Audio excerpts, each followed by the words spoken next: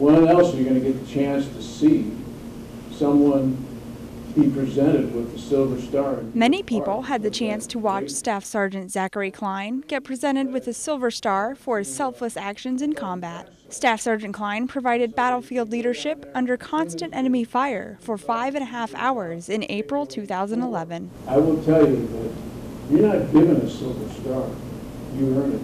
And I will tell you that Zach Klein earned that Silver Star. The Silver Star is the third highest military decoration for valor in the United States. Airman First Class Ariel Tumlinson, Davis-Monthan Air Force Base, Arizona.